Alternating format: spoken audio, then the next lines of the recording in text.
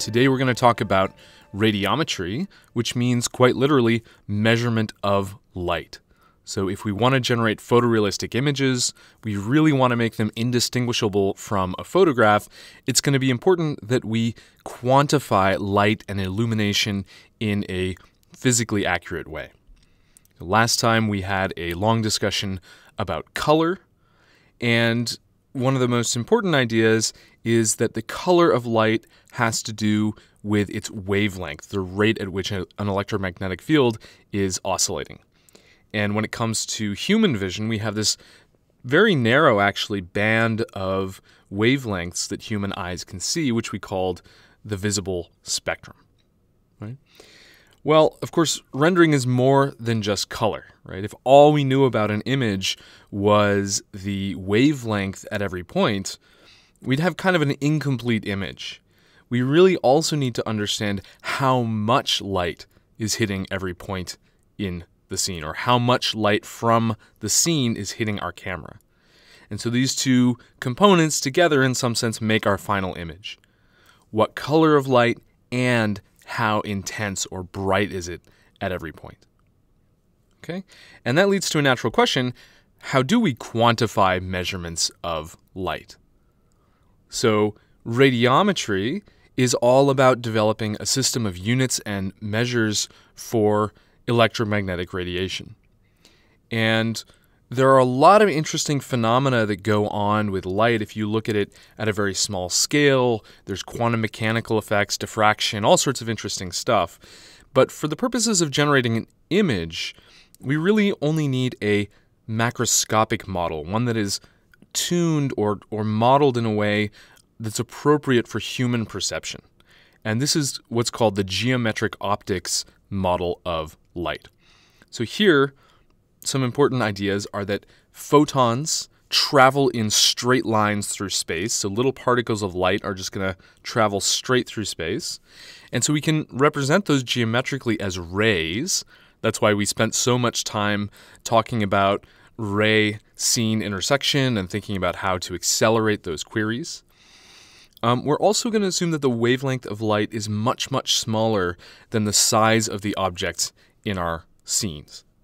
Right? So we don't have to worry about these small-scale effects like diffraction and interference and so on.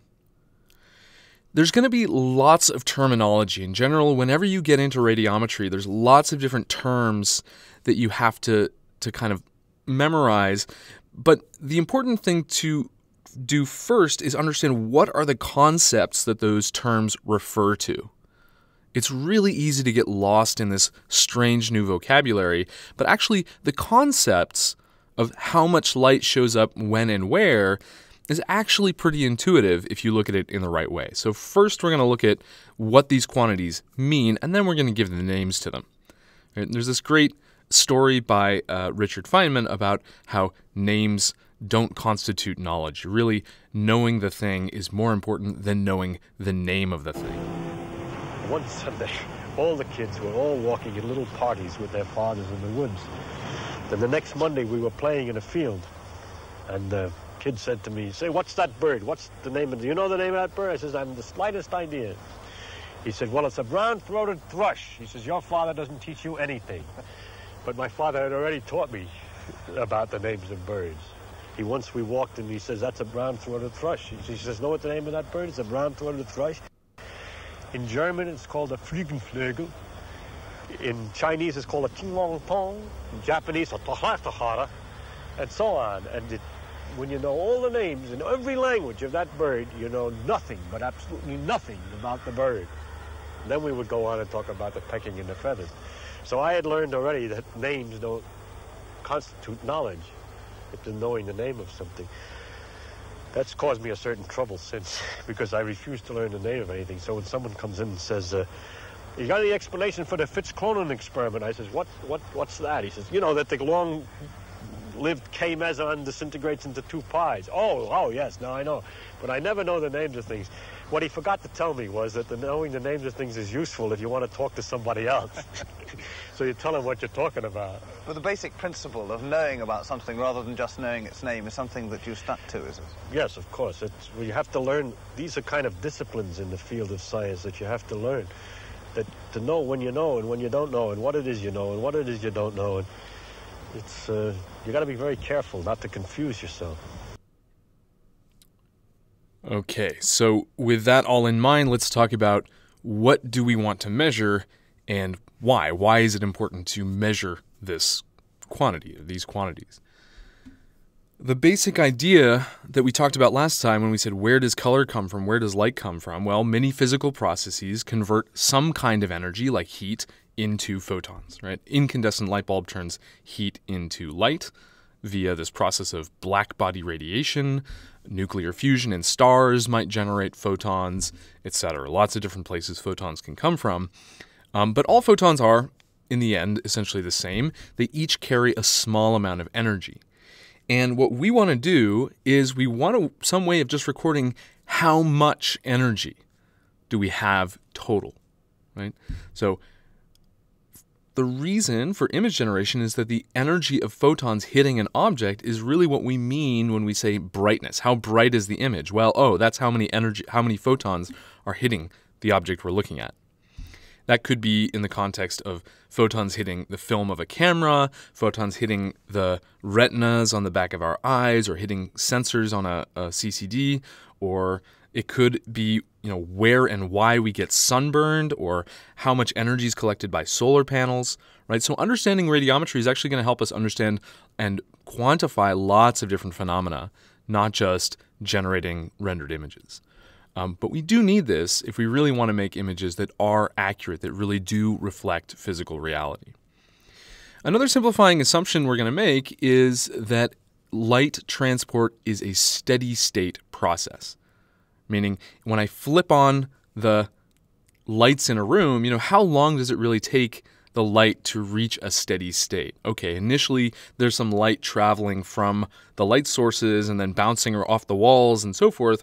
But very quickly, things kind of settle down and we get this steady state. In fact, we can look at how fast light propagates through a scene. So this is kind of a amazing recent experiment of just showing how quickly a single packet of light travels through this object. This is something you couldn't possibly see with the naked eye because it goes way, way too fast.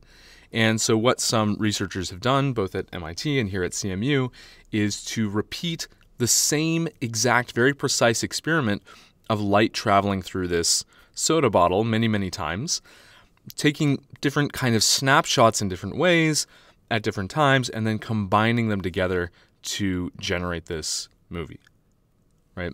And so the point here is, if you think about your day-to-day experience of looking at light, of switching on the lights in a room, you never see a phenomenon like this, right? Things settle out into the final state very quickly.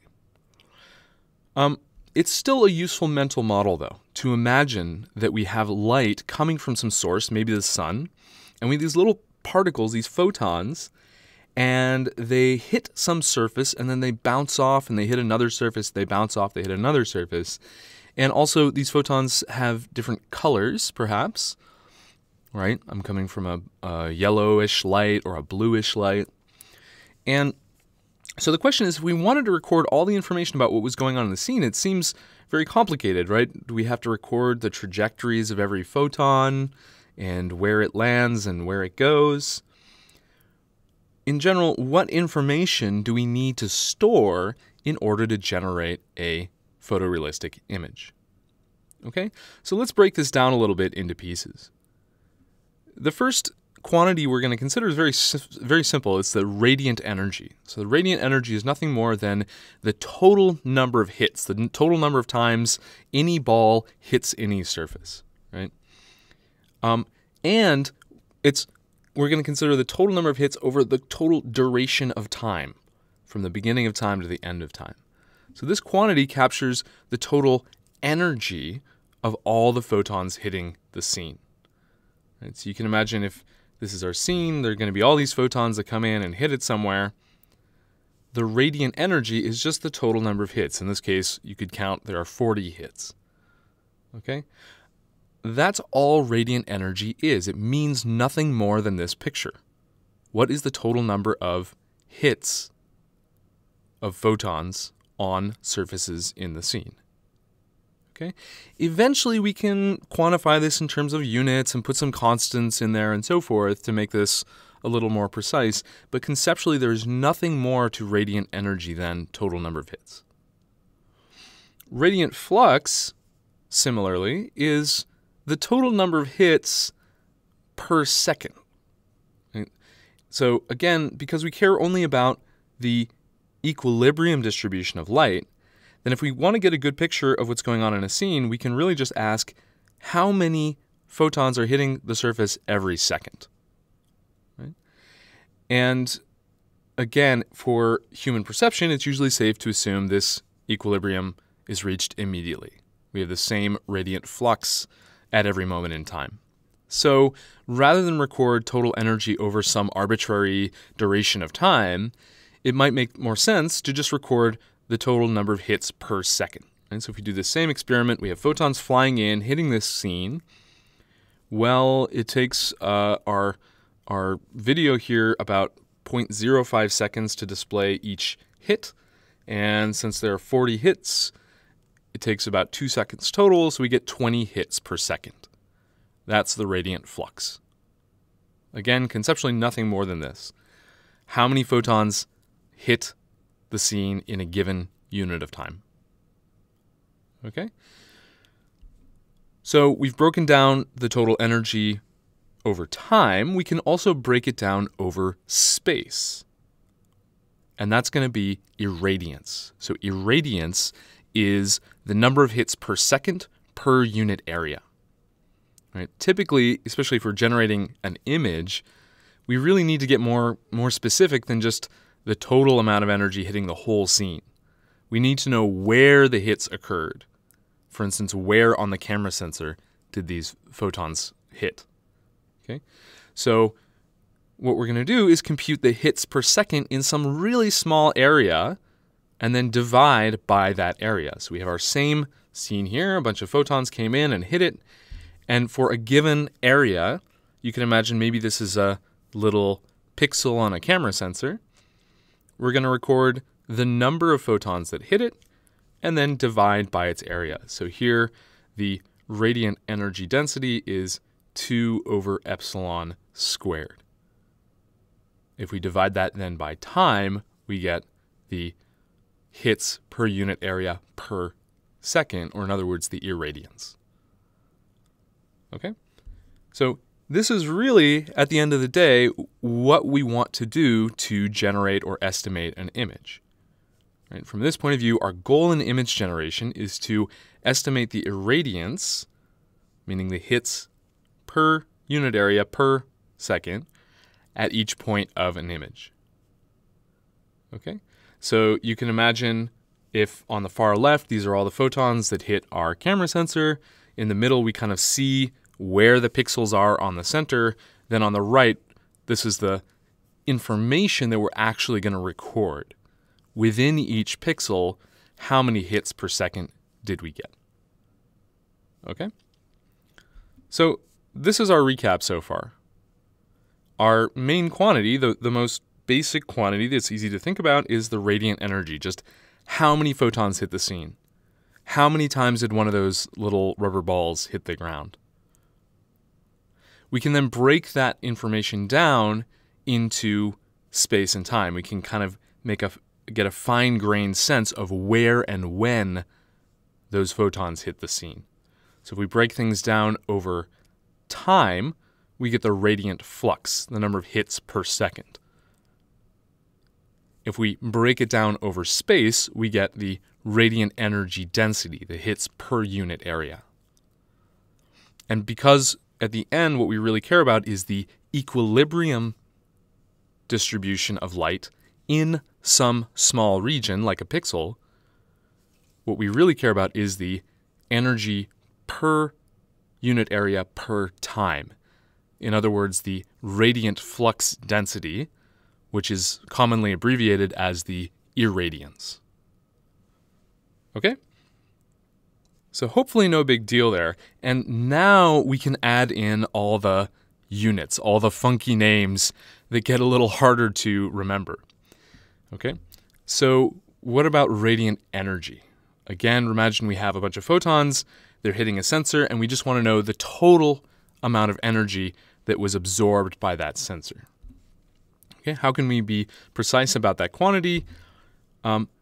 First question we should ask is, do all hits contribute the same amount of energy? Are all photons created equal?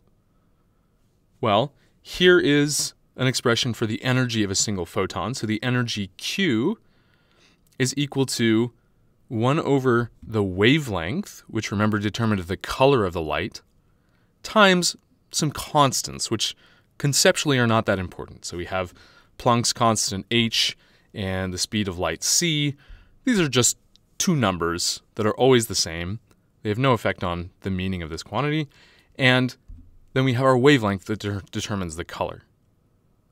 So do all photons have the same energy? No. Right? If we have smaller wavelengths, bluer light, then it's more energy. If we have longer wavelengths, redder light, then it's less energy. Okay? So if you're trying to get the total radiant energy hitting a sensor, you're kind of taking a weighted sum of number of photons in each wavelength. Okay, so given that Planck's constant is in joules times seconds, speed of light is in meters per second, and wavelength is in meters, what are the final units for a photon? Well, we can just multiply through. We have joules times seconds divided by meters times meters per second is just equal to joules. Right? And that sounds right. Energy is measured in joules. Now, one thing you might ask, why am I thinking so much about units? I said these constants aren't particularly important. Well, units, it turns out, are a really, really powerful tool for debugging your rendering code. If you're multiplying and dividing all these variables in your code to try to compute some final color quantity, often you'll get it wrong, you'll make a little bug, and a good way to check is, oh, well, if I track the units throughout this calculation, do they give me what I expect? Am I getting energy in joules and so forth? Okay? How about our other quantities? What are the units we can associate with those? Well, we said that flux, radiant flux, was energy per unit time received by the sensor or emitted by a light. Right? It's not all about what's coming in, but maybe you want to quantify what's going out. Okay? And so we can say that flux, capital Phi, is, well, we said this is the amount of energy per unit time. Right? So if we take some change in total energy, delta Q, over some change in time, delta T, then over some very, very short time, that's dq dt, which has units of joules per second, otherwise known as watts.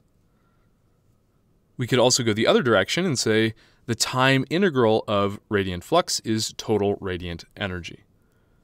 Right? Total radiant energy is the integral of the radiant flux phi from T0 to T1.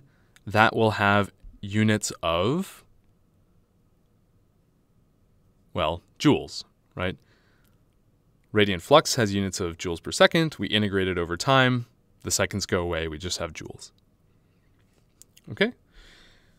How about irradiance? What was irradiance? Remember that radiant flux is energy per unit time.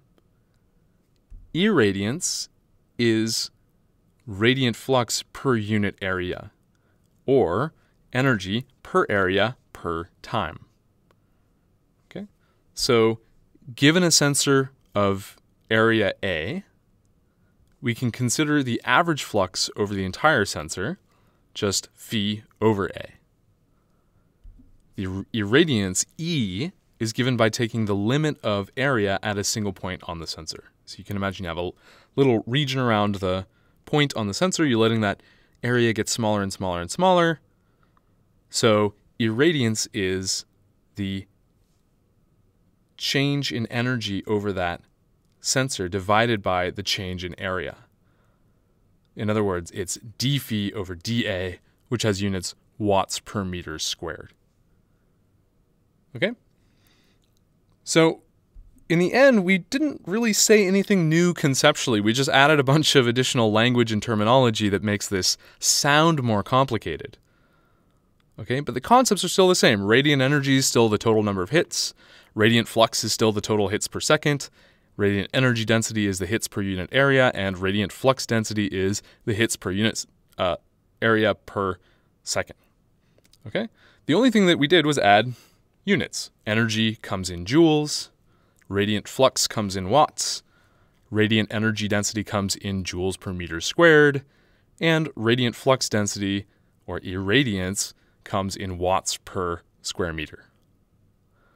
Okay, that's it. Now, one thing we haven't really kind of narrowed in on or honed in on yet is, what about color? So if we have light coming into the scene, hitting some surface, hitting the camera, coming out of a light bulb, how might we quantify the amount of, let's say, the color green in that light?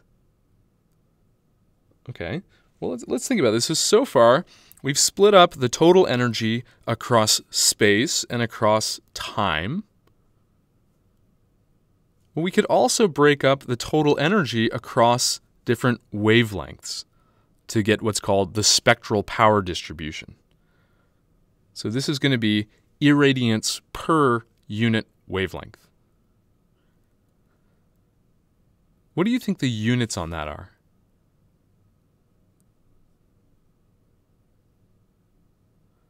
So what we have is energy per unit time, per unit area, per unit wavelength. We said energy was in joules. Energy per unit time is joules per second, or watts. Energy per unit time per unit area is watts per meter squared. And what are the units for wavelengths? Well, wavelengths are a length, so they come in meters. Okay? So our total unit for spectral power distribution will be watts per meters cubed, right? Watts per meter squared divided by meters once again. Okay? And now we've really broken down light into pretty fine granularity. However, it's still not completely clear why certain regions of the image are brighter and darker. So given an image like this, why do you think some of these pixels look closer to white and some look closer to black? This is a photograph of some stone sculpture. It's not because somebody went in with a paintbrush and painted some regions gray and some regions black, right? It has something to do with how much light is hitting different parts of this surface. So why do you think that is? Why do you think different parts of the surface are darker and brighter? There are actually a couple different reasons. Okay? But here's a really basic one to think about. And actually, we can go to a slightly different question, which is, well, why do we have seasons here on planet Earth? Why is it warmer in the summer and colder in the winter? It's not, by the way, because the Earth is closer to the sun in the summer and further in the winter. That's simply not true. There is some very small variation in the distance between the Earth and the sun, but not nearly enough to cause a change in temperature. So why else? Why do you think we might have seasons?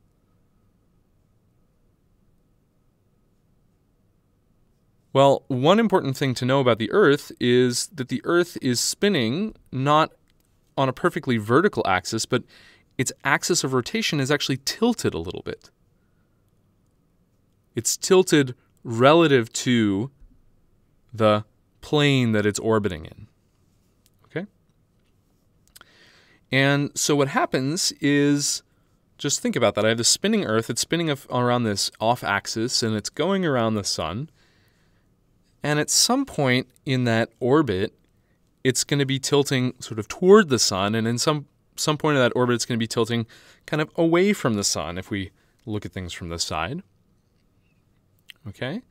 And when it's tilting toward the sun, the normal at a given point looks different from when it's tilting away from the sun relative to the direction toward the sun, relative to the direction where beams of light are coming out of the sun. Okay, so we get the sense that something interesting is going on in summer versus winter. Why should this make things warmer or colder? Well, let's think about the power of this beam of light coming from the sun in terms of irradiance. So consider a beam of light with radiant flux phi incident on a surface with area A. Right? So radiant flux is energy per unit time. The irradiance E, the energy per time per area, is going to be phi divided by A, by area. Or equivalently, the radiant flux is going to be equal to the irradiance times the area. Okay, so how does that help us? Well, now let's consider the surface tilting away a little bit. It's no longer perfectly vertical, it's tilted away to the right. And we can ask for this same cross-section of light coming in through the area A. It's now hitting a slightly larger piece of material. Right? And those two are related. We can just do some simple trigonometry, just right triangles, and see that the area, this cross-section of area that the beam is passing through, is related to the surface area A prime by cosine theta. Okay? So the projected area is always smaller, no bigger than the true physical area. What that tells us is that the irradiance is equal to phi over A prime. Right? If it's tilted completely vertically, it's phi over A, but now that it's tilted off to the right, it's phi over A prime. In other words, it's equal to phi cosine theta over A. What that means is the more we tilt this plane away from the beam of light, the smaller the irradiance becomes. And that should be very intuitive. I have the same total number of photons, the same radiant energy per unit time, but now distributed over a larger area. Those photons have to get smeared out over a bigger area, so things are darker or colder. Right? When the Earth tilts away from the sun, things get colder.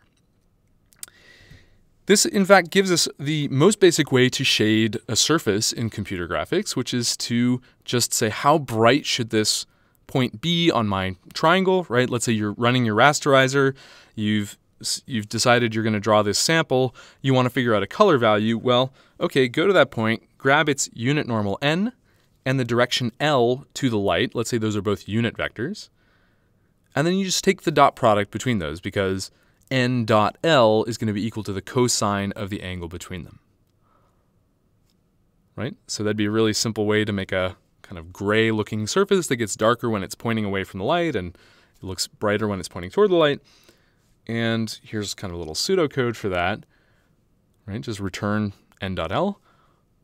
What, by the way, is wrong with this code? What might be less than satisfactory about this code? Well, it's always good to consider, what are all the possible cases? And one thing that could happen here is we've drawn the picture in one way, but you can imagine that L is pointing in a very different direction than N, like almost in the opposite direction, so that this dot product is negative. Okay? Can we have negative irradiance? Can we have negative energy? I mean, it doesn't really make physical sense. So maybe the right thing to think is, oh, well, if the light was on the other side of the surface, maybe we shouldn't shade it at all. So we might return the maximum of 0 and that dot product. If it goes negative, we just return 0. Okay? Where can these light directions, we didn't talk about where L comes from. So where do these different light directions come from? Well, one kind of very, very simple model for a light in a scene might be a directional light. So it's kind of a strange abstraction. We imagine we have an infinitely bright light source all the way off at infinity. And the thing that's nice about this is because it's so far off in the distance, all light directions are identical. We just have a constant vector L that tells us this direction that we're dotting with. Okay, this looks pretty good, right? For distant sources, for the sun, this is a reasonable thing to do. We could get a slightly more realistic model of a light by using what's called an isotropic light source. So it's just kind of just like a light bulb shining in all directions with equal strength, right? And so the way we can quantify this, talk about how bright the light is we're going to associate with the light an intensity, I, which is kind of a non-physical idea. There's no such thing in the universe as a point light source, but okay, we have this intensity, and we're going to say the total radiant flux is just the integral over the unit sphere, the integral in all directions of this intensity. So the total radiant flux coming out of this light is just 4 pi times the intensity, 4 pi being the area of the surface area of the unit sphere. In other words, the intensity is the total radiant flux divided by 4 pi. Okay? This model is going to behave differently than our infinite light at infinity.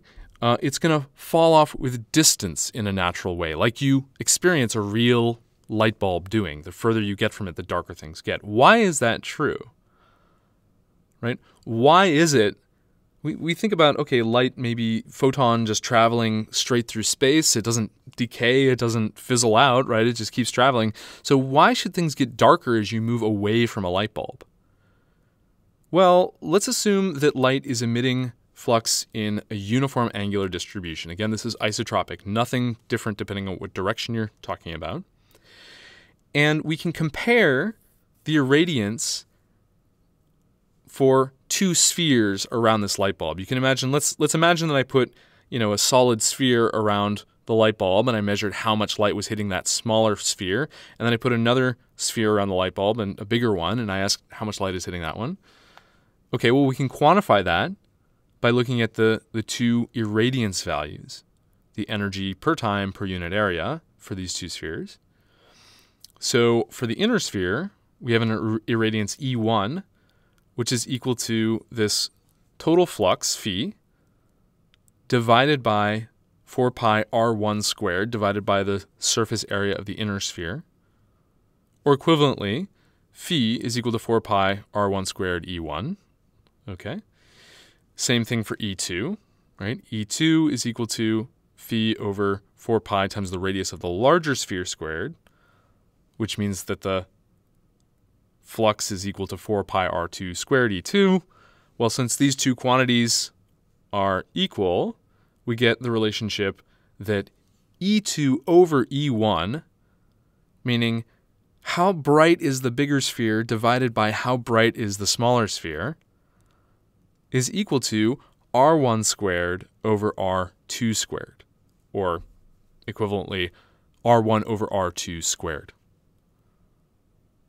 What is this saying? What does this mean geometrically? It means that, well, since the same amount of energy is distributed over the larger and smaller spheres, it has to get darker. What we see has to get darker quadratically with distance. As the radius of the sphere increases, the brightness goes down with the square of this radius. What does that look like? It looks something like this. It looks pretty natural, pretty much like what you would see in real life. So if I have a little point light, what I've done here is just moved it for each of these frames. I've moved it vertically a bit. And you can see that as the light moves away from the ground, as it moves up into the sky, things get dark really, really fast. This point light has a pretty local influence. I mean, this is the same as if you try to light your house. If you have a really big room in your house and you try to light it with little light bulbs, you'll find you have to put a lot of them all over the room to get a nice distribution of light. And that's true also when you're lighting virtual scenes. So Actually, one of the great things about computer graphics is you don't have to obey the laws of physics. And what people will do sometimes is say, it's really a pain in the butt that things are falling off quadratically. I'm just going to make them fall off linearly instead, or fall off in some other way that's easier to light. Okay, but if you want a physically accurate rendering, you really know by how the area of a sphere behaves that you should do it according to the square of distance. When talking about distribution of light in the scene, it's also really useful to break it down not only over space, but over angle. Okay, so how do we think about an angle? Angles are something that we think we have a lot of intuition for, but okay, how do you define an angle? Well, one way to look at it is to say an angle is the ratio of an arc on the circle to the radius of that circle. Right? So if I have this arc, this red arc on the circle, and it has length L, and the circle has radius R, then the angle made by that arc is theta. And you can check yourself on this by saying, okay, well, let's see, if the length of the arc was going, if the arc was going all the way around the circle, then its length would be 2 pi r. And if we divide 2 pi r by r, we get 2 pi. Aha, good. I know that a circle has 2 pi total angle, right? 2 pi radians, so that things check out. A concept that you may be less familiar with is something called the solid angle. So now, rather than an arc on the circle, I have a little patch of area A on the sphere. And the solid angle is the ratio of this area to the squared radius. So capital omega is equal to A over r squared. The total sphere has 4 pi, what are called steradians. Okay? The area of the unit sphere is 4 pi. So if this patch of area A is in fact the whole surface area of the sphere, for a sphere of any radius, then when we divide it by r squared, we're going to get 4 pi. Okay? So solid angle just generalizes our usual notion of angle to the sphere in a very natural way. To get some intuition for, what does solid angle tell us? Well, we can think about if we're standing here on Earth and we're looking up into the sky at various objects in space, we can ask kind of, what is the size of the shadow that they cast back down on Earth? It's not a literal shadow, but what is the size of their projection onto Earth?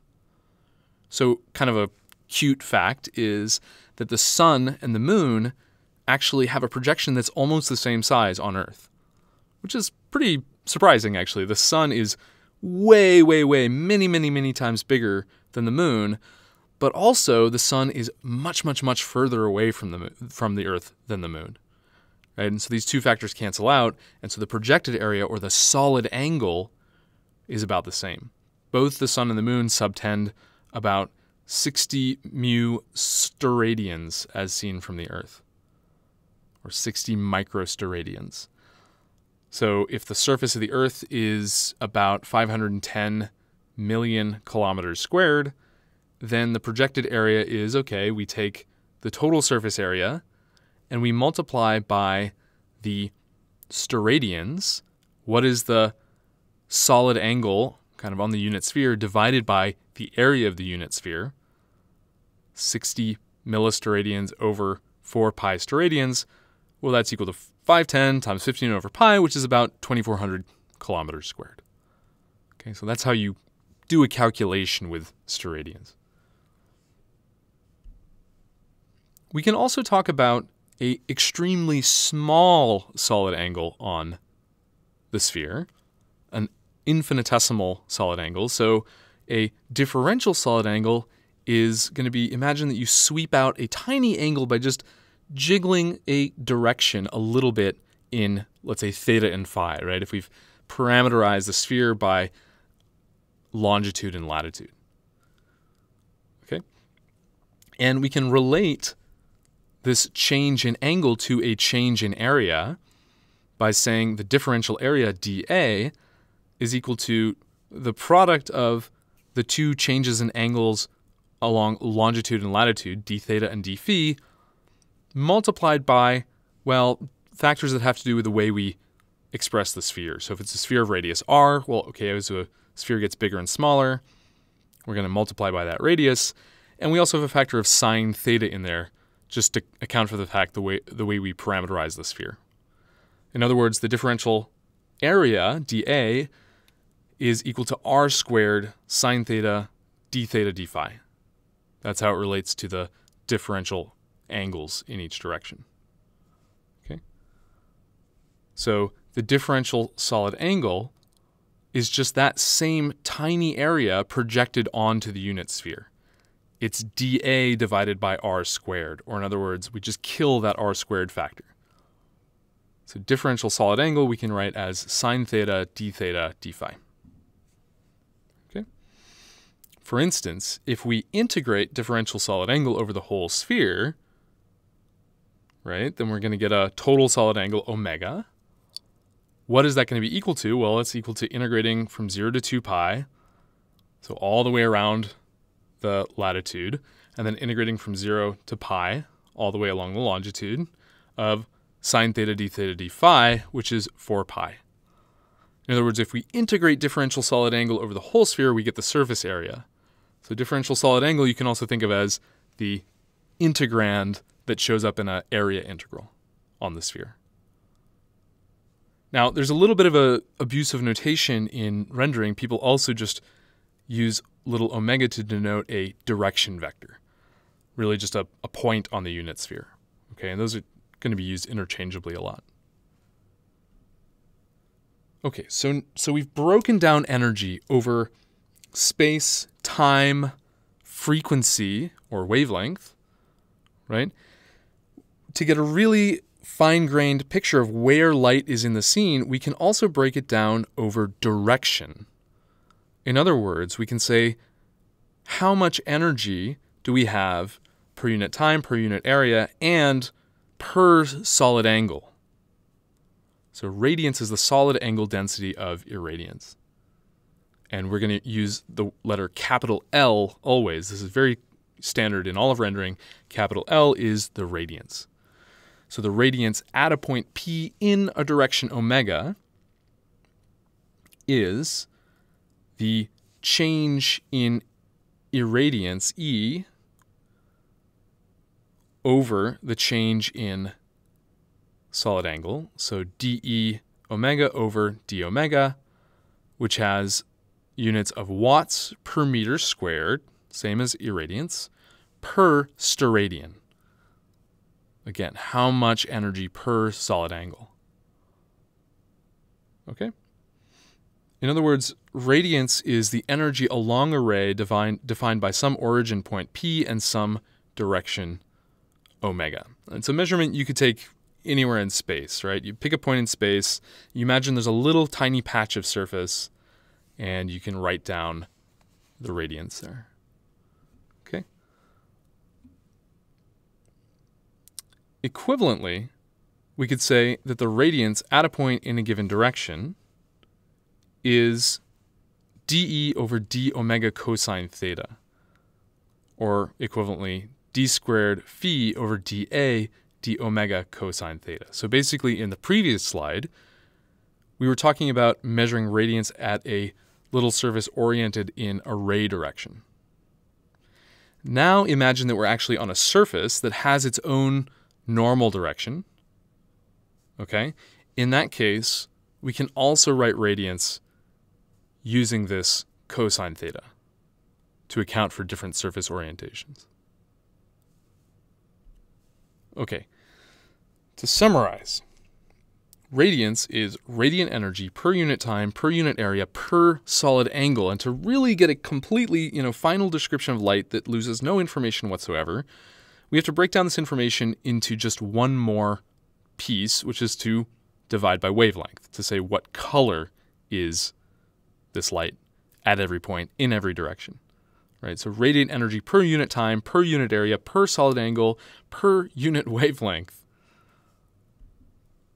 What information do we get? Again, we get color, right? Dividing it over how much energy is in each wavelength gives us color information. Okay. Why are we going to the trouble to break down light to this crazy degree of granularity? all the way down to spectral radiance? Well, because once we have spectral radiance, we have a complete description of light in an environment. If we know at every point, in every direction, over any area, over time, what the light looks like, then we can reconstruct whatever image we want from the scene.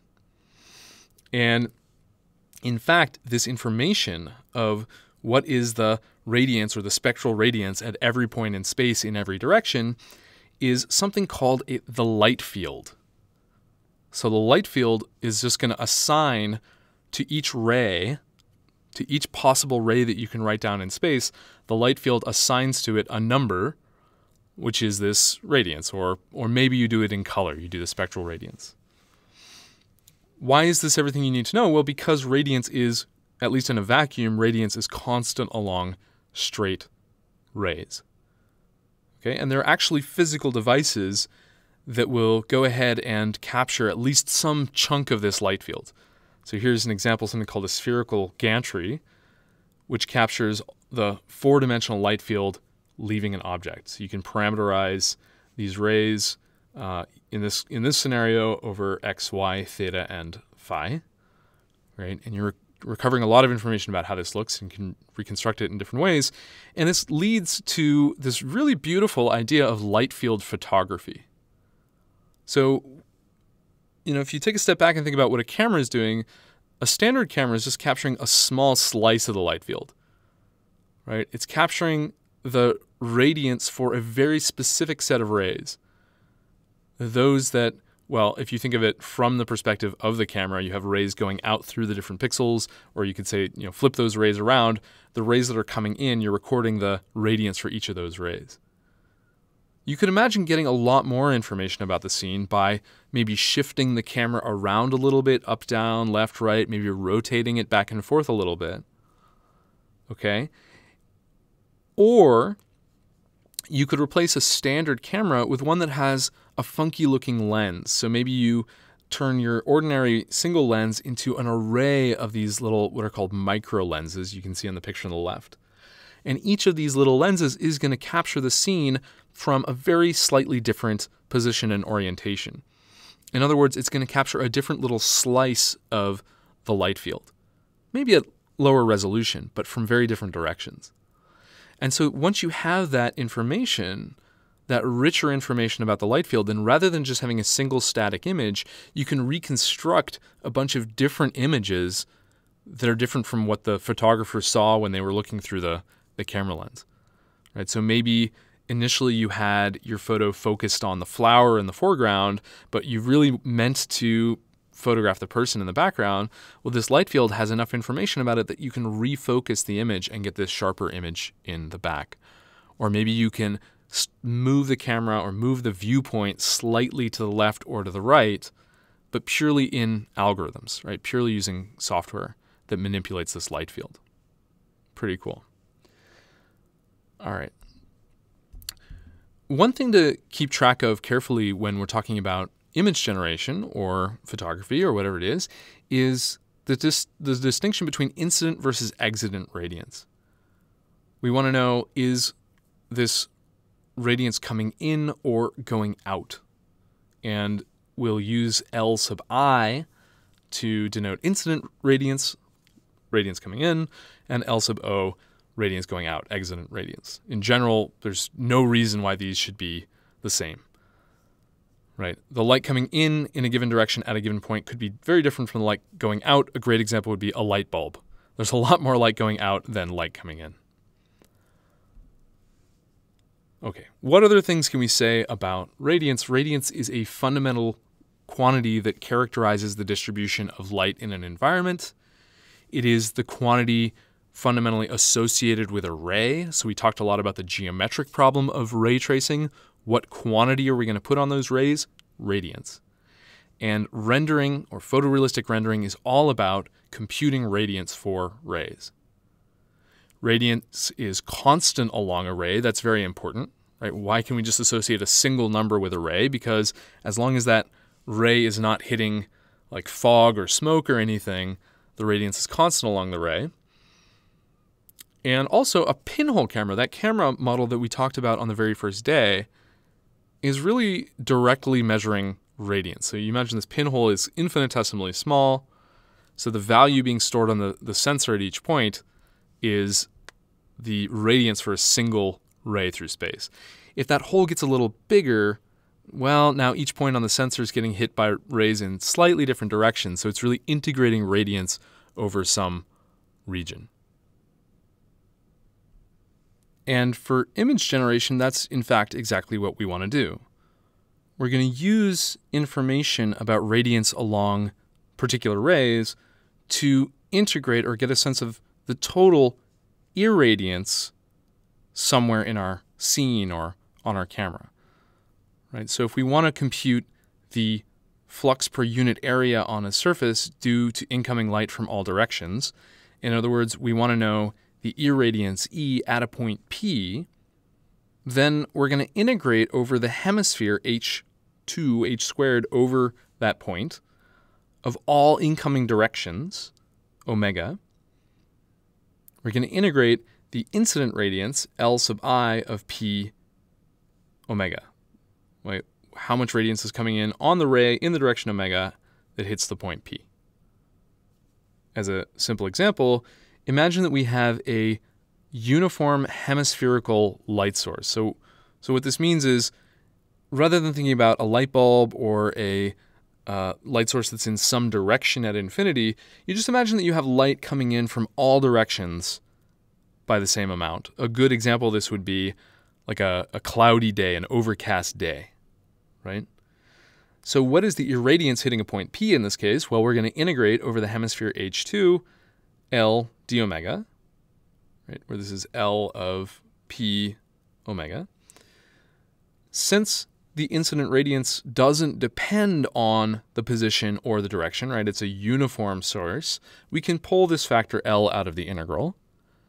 And hey, now we're just integrating over the hemisphere, right? So we get integral cosine theta, sine theta, d theta, d phi is equal to L pi.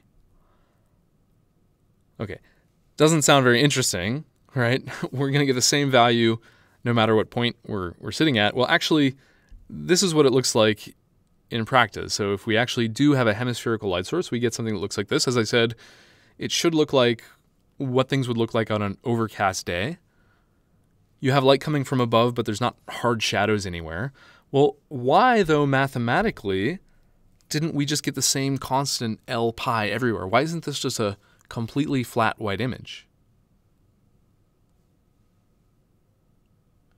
Well, the reason is because of occlusion, right? The one thing that we didn't really write explicitly into that equation is that actually some of the rays that are coming into our hemisphere are actually blocked. They don't hit this hemispherical light source that's sitting over the scene, but they get blocked by the geometry, right? And that's why we spent so much time trying to find intersections between rays and scenes so we can do this binary check. Did it hit something or didn't it? If it did hit something, it's not going to contribute to the integral.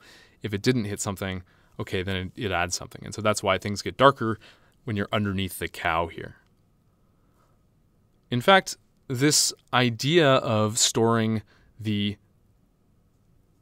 irradiance due to a hemispherical light source is a common technique that's used for maybe real-time shading or making things look just a little bit more realistic, which is you say, okay, I don't know maybe in a real-time environment exactly where the lights are going to be and how the shadows could go. So I'm just going to do an approximation and say, well, I kind of at least know that the object is going to occlude itself. It's going to cause some kind of self-shadowing.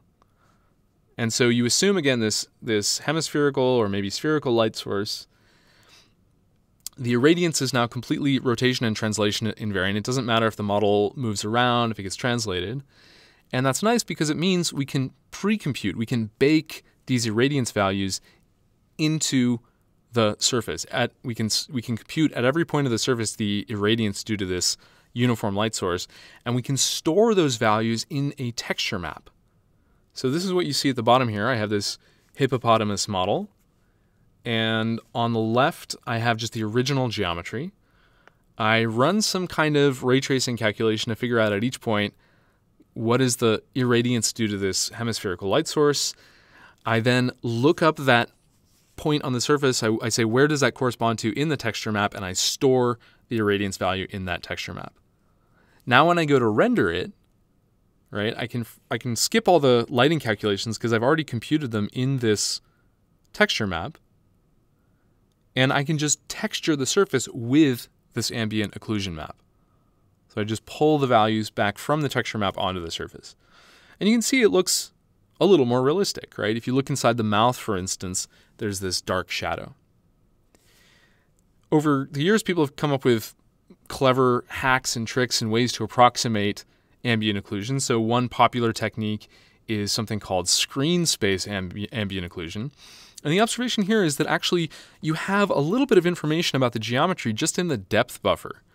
So if you imagine you render a bunch of polygons into your scene using a rasterizer, you have this depth buffer, and just by looking at a given sample in the depth buffer and the depths of the samples in a nearby vicinity, you can guess or kind of approximate what would be this irradiance value, how much of this sample is likely to be occluded by the neighbors.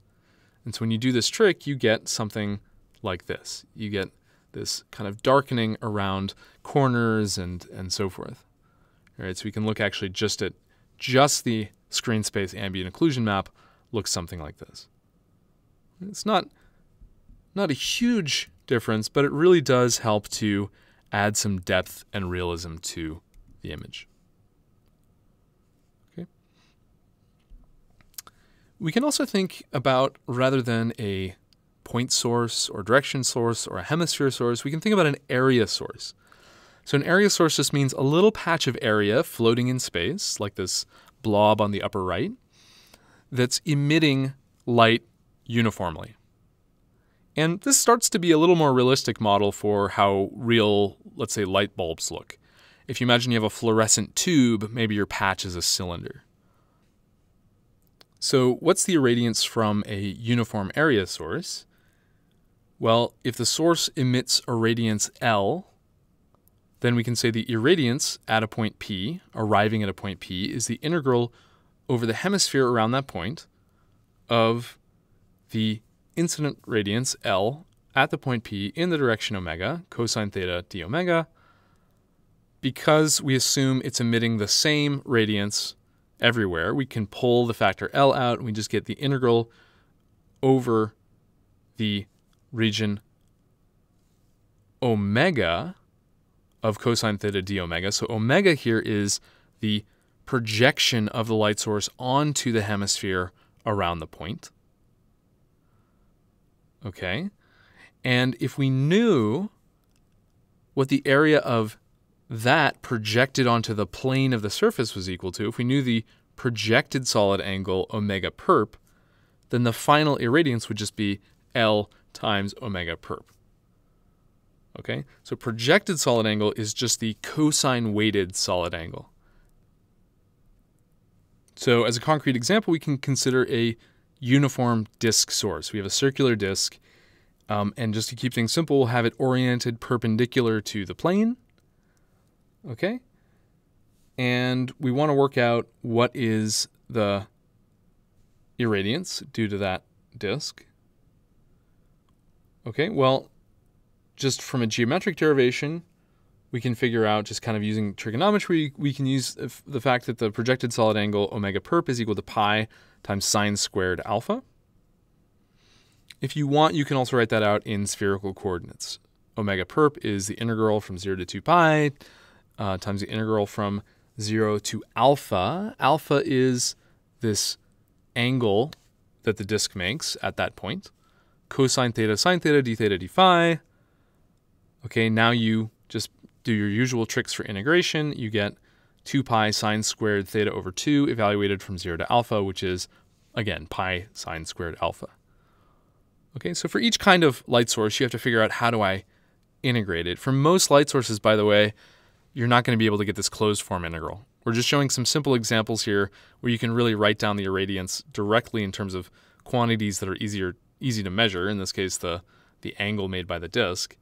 But in general, we're going to need numerical techniques for doing these kinds of integrals, and that's going to come in our next few lectures.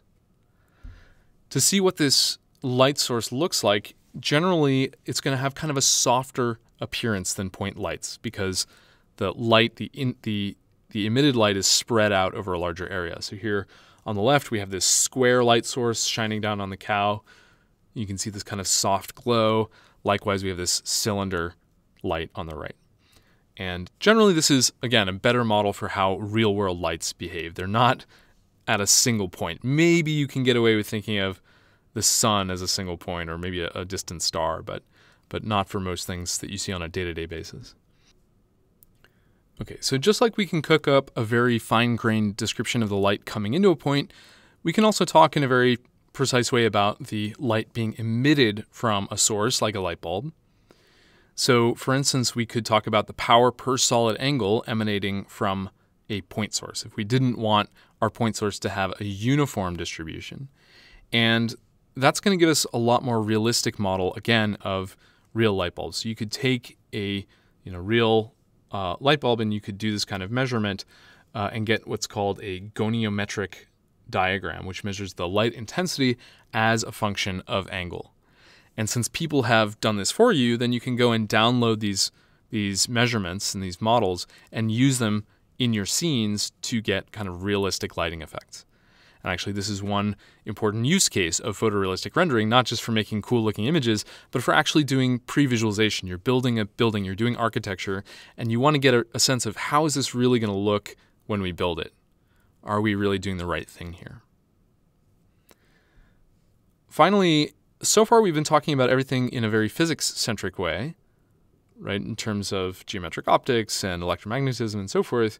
But the reality, as we talked a lot about in our lecture on color, is that human perception plays an important role in the way that we talk about and generate images. And in fact, all of these different radiometric quantities that we talked about have equivalents in photometry, which is kind of the human-centric version of radiometry. So photometry accounts for the response of the human visual system. And in particular, luminance, which is often represented by Y, is a photometric quantity that corresponds to radiance. And so we went from L to Y. We're going to integrate radiance over all wavelengths, but we're going to weight by the eye's response, by the eye's luminous efficacy curve. So we say that Y at a point P in a direction omega is going to be the integral over all wavelengths of L, the incident radiance, at the point P in the direction omega for the wavelength lambda, times V of lambda, which is this response curve. Okay? And one thing you can also think about here is that actually the eye is not even just one static model. Depending on whether it's daytime or nighttime, for instance, your eye is going to behave in very different ways. So if you're trying, again, to make predictions of what a scene is going to look like, well, especially if you're doing it for something like architecture, you want to know what is it going to look like to a person, right? And so it's important to take these perceptual phenomena into account. By the way, what information have we gotten rid of in Y? Right? What can we not determine from this luminance? Well, we integrated over wavelength, so there's no information left about color, right? Y, as written, doesn't tell us is this bright blue or bright red or bright green, but we could do a kind of a spectral luminance. We could break this down further. Okay? In general, again, the names are much more complicated than the concepts, and part of the reason is that people in different walks of life use different names for the same or analogous quantities. So in physics, we talked about energy, flux, flux density, angular flux density, intensity. In radiometry, you talk about radiant energy, radiant power, irradiance, radiosity, which is kind of the outgoing version of irradiance, radiance, radiant intensity.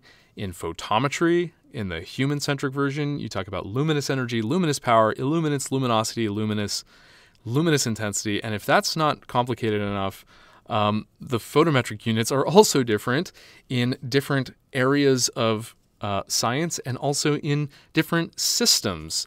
So, for instance, for the British, they might use the Talbot, the lumen, the foot candle, the foot lambert, and the candela, right? Or as James Kajia says, 1 nit is 1 lux per steradian, is 1 candela per square meter, is 1 lumen per square meter per steradian, right?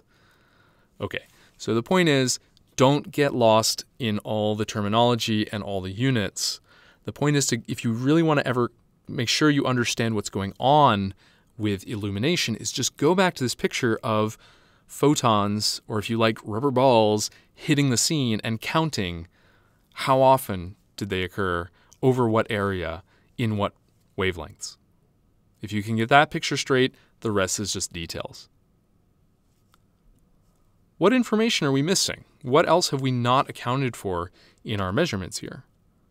Well, at the beginning we said we're going to adopt this geometric optics model of light.